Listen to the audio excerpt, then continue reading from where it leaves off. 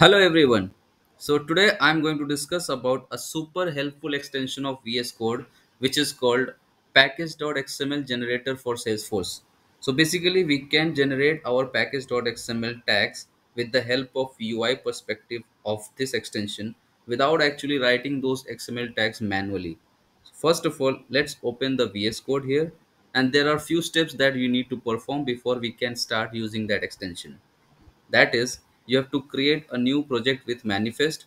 That is simple, as you know that you can just click on Control Shift P and choose an option here called create project with manifest. Select the standard template and name your project as per your convenience and then save. So this kind of project will be generated.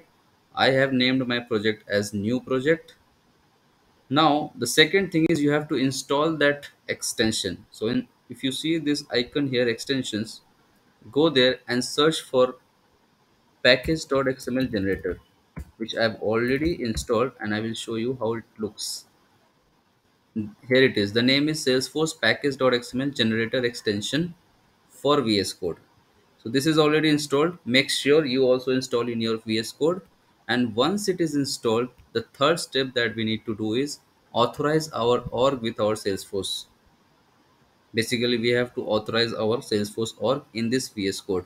So as you see, my VS Code is not authorized to any org as of now. No default or set. Why is it needed? Because the package XML that we will create will retrieve the data from that org or deploy the data. So for my project here currently under manifest, you see the package.xml is empty. This is what we will generate with that extension without actually writing those tags here manually, without even typing those. So as I said, like we need to first authorize our org. So from the template panel, click on authorize an org. Let's select production. Let's name it as my dev org. That is the alias name, which you can put anything. And here I will just log in so that this org is connected to my VS Code. These are the three steps: create the project, install the extension, and authorize your org. Once these three steps are completed, now we will perform the actual steps. We will now generate this package.xml with the help of that extension. Let's click on Control Shift P again. Now you will see this command called SFDX package.xml generator choose metadata components. This is what it is coming from that extension. Let's click on it and you will see a very interactive UI. See, it has categorized all the metadata which can be present in your org. So since it is connected to our dev org, we can just go one by one to see what all components we want to fetch. Suppose we don't want to fetch all the Apex classes. We only want to retrieve selective. So don't select from here, otherwise it will select all the Apex class. Select on this arrow button just beside the Apex class, and here you will see all the list of Apex classes that are available in your org that you want to retrieve in this VS Code file.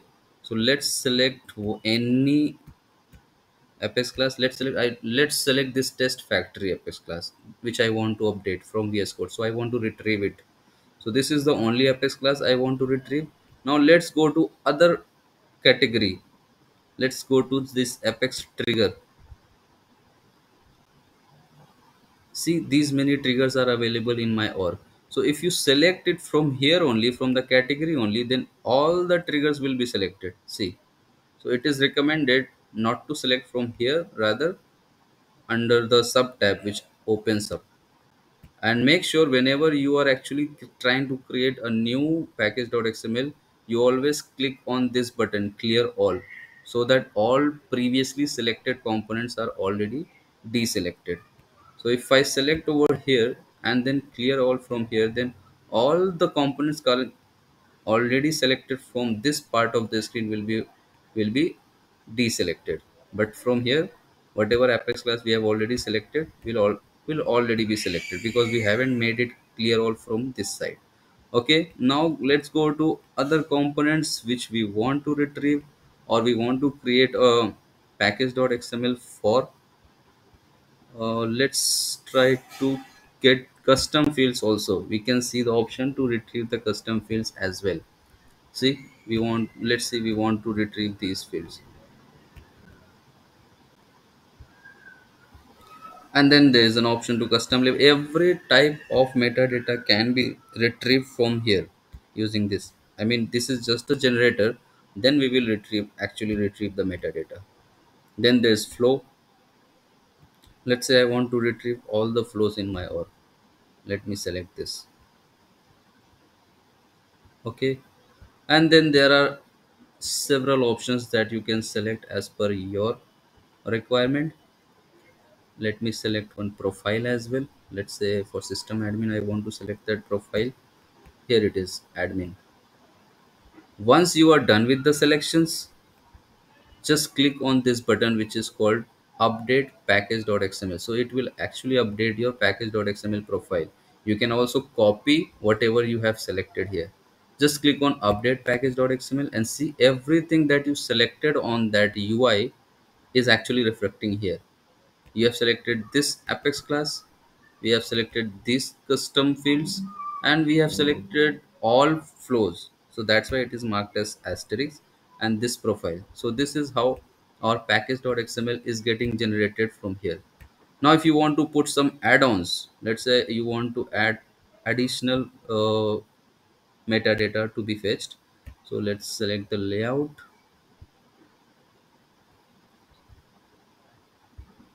I want to select this asset layout, associated location layout. Then again click on update package.xml. Those things will be appended. See how cool this is. You don't have to write those tags manually, type those. You rather just select and update your xml, package.xml. So this is a very helpful extension of VS Code, I would say, which helps creating the package.xml file for us.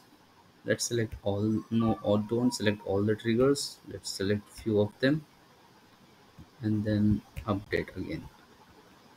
Now since I am done with the selection of the components that I want to retrieve, and my package.xml is framed in that way, then we can simply just right click on that, on the file, and select this option called retrieve source in manifest.org. So whatever is mentioned in the package.xml, just retrieve those. Let me click on this option.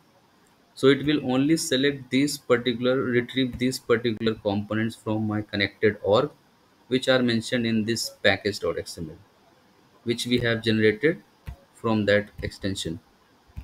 So see, it has already fetched for us. We can just go and verify one by one. So in under Apex classes, there should be that test factory class, which we selected. Yeah, it is there. And in the triggers, there should be two triggers. Yes, it is also there. Layouts, yes, we do selected these two layouts. Under flows, all the flows might have been retrieved. Yeah. So let me know if this video was helpful for you. I hope you enjoyed. Thank you.